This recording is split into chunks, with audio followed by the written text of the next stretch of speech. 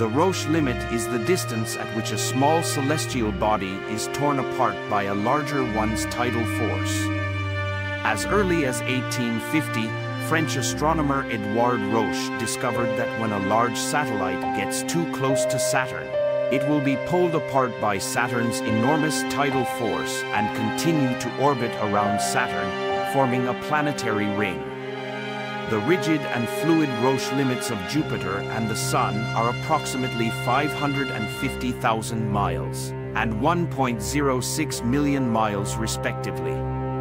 The Moon's rigid body Roche limit with Earth is about 10,000 miles. If the Moon comes closer than this, the Moon will be torn apart into fragments by the tidal forces of Earth, some of which will fall onto Earth, while others will gradually stabilize around Earth and eventually evolve into a planetary ring of Earth.